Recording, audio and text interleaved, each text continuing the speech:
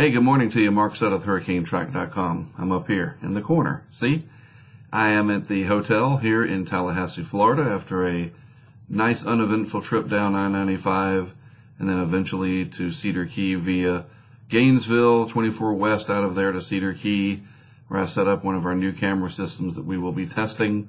And so far so good. Everything's working well.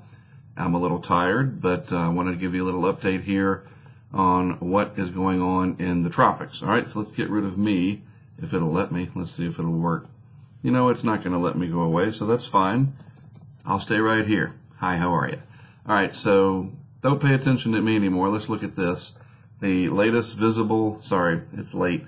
The latest infrared. This is from weathernerds.org. The National Hurricane Center GOES 16 products stuck yesterday, all of them, even at the GOES site itself. So Weather Nerds to the rescue. So this is what the infrared looks like, and you can see that finally, in terms of the structure of the system, we're starting to see a more condensed area of convection, and the center of circulation pretty evident right through here somewhere. And then you have these bands that are coming in to the Florida Straits across extreme southeast Florida. And it still has that overall comma shape, yes, and I've talked about that, but it is trying to become more tropical up here with more of a concentrated core, not really a well-developed inner core or anything like that, but this is the most towards tropical that this system has been all along. Now, the water temperatures in this part of the Gulf of Mexico are not very warm compared to where they're going to be in, say, September. They are only probably 77, 78, 79 degrees Fahrenheit, so there is not a lot of upper ocean heat content for this to take advantage of, and as such, I don't think it's going to do a lot more strengthening overall. So wind-wise and surge impacts probably on the low end overall. Some areas you're going to have a couple of moderates from here to there, who knows exactly where. That's the problem, we can't pinpoint that, and by that I mean moderate damage, maybe some pier damage, boats broken from their moorings, something like that. We also have to be careful and mindful, not much you can do unless you can take cover, and the being careful part of tornadoes, that these bands that we see could produce some tornadoes. Of course, the flooding rain we've talked about ad nauseum. Everybody's probably sick of hearing about how much rain this is going to dump or potentially dump, but the severe weather threat could be a problem. So let's get rid of this animation. And I want to show you the National Weather Service radar mosaic out of the southeast United States. And you can see off the coast of the west coast of Florida here, more concentrated area of showers and thunderstorms, South Florida getting drenched, and then very, very heavy rainfall across the Florida Straits. Any mariners out there, I hope there aren't any. That is very rough down there. And this is all going to be pushing north over the next day or so. Now, wait until you see the models here, okay? This is the overnight model package. This is from Levi Cowan's website, Tropical Tidbits. This is the GFS. This is the initial map, roughly. And here is Alberto down here. And watch what happens as I go through these frames with, let's get rid of the telestration. There we go. I forgot my mouse. So I'm using the little touchpad thing. All right, so we move through the frames here. Hopefully this will work. Come on. And watch what happens here. Pretty close to the west coast of Florida, pressure down to the 997 or so, then real close to Apalachicola at about 994 millibars, and then kind of bends around that, and then makes landfall somewhere near Destin, maybe, between Pensacola and Panama City Beach with the center of circulation. That's the low-level center of circulation.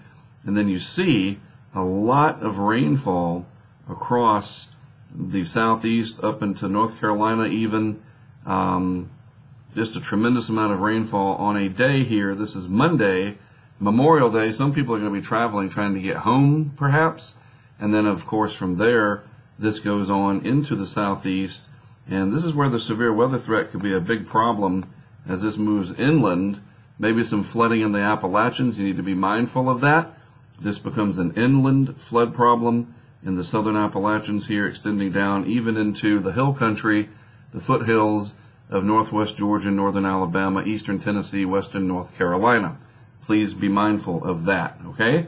Your local National Weather Service, your local TV, radio, internet personalities who know their stuff, pay attention to them, please. Now, you ready for the Euro? This is all pretty interesting. It's shifting more and more east with time. We're almost out of time with this. It's going to be on shore probably Monday morning now. So this is the initial map, the European, and just kind of show you down here, the ECMWF. There's where we're starting. And watch where this ends up over time. All right, let's move this forward. That's a pretty big jump, and these are 24-hour increments too. Right up into the Big Bend area of Florida. And guess who put a camera right there in Cedar Key? This guy. I did that just a few hours ago, and maybe it has the shot. I don't mean to laugh. Trust me, I know how it is. We didn't know where this was headed. It might be, or it could be Louisiana or Mississippi, we thought a couple of days ago, and the European showing about a 997 millibar, moderate tropical storm. And that southern flow right into Cedar Key, that camera there may capture it. We'll see. It'll be featured on the Weather Channel, and I'll take some clips and post them on social media as well. So we'll see. So that's what it looks like there. Let's clear the telestration, and then watch what happens from here. So this is tomorrow night. This is 24 hours from now, and then it kind of goes inland from there. These are 24-hour increments, like I said.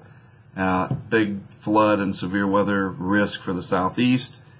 And luckily, it looks like this is going to kind of move on out of the pattern fairly quickly by most of the global models, and that's good. We need it to clear out. But you folks down here, just to reiterate one more time, southeast United States, the Carolinas included, and then eventually the southern Appalachians here, be real careful with this system in terms of just staying on top of it. What's the latest? What's the local National Weather Service office saying? If you want to know exactly what to glean from this, go to weather.gov. I talk about this every year. Weather.gov. Put in your zip code, and there is a ton of incredible information there, usually in a red or even bold highlighted color. Hurricane local statement, hazardous weather outlook, things of that nature. Read that, and that tells you what to expect for your area. All right, well, I'm going to get some sleep. It is 3:07 in the morning Eastern. I think maybe 6-7 hours of sleep would be good, and then I can hit it again tomorrow, head down towards the Big Bend area, put out some more of these cameras, do some reporting. I'll be posting on Twitter as often as I can. I'll also be streaming live, as long as there's bandwidth for it, on our YouTube channel, which some of you are watching this. I guess most of you are. Maybe all of you are. And we'll see what we have, all right? Not a huge deal, but hey, it's something to remind us hurricane season is upon us. It's almost here, and we have to deal with it. Thanks for dealing with me and being tired and travel weary, but I wanted to produce a video before I hit the sack, which is behind me. Have a good evening, the rest of it anyway, and as good of a Sunday as you can if you're in the affected area. I am Mark Sudduth, HurricaneTrack.com. Thanks for watching. I'll be back with more for you throughout the day tomorrow.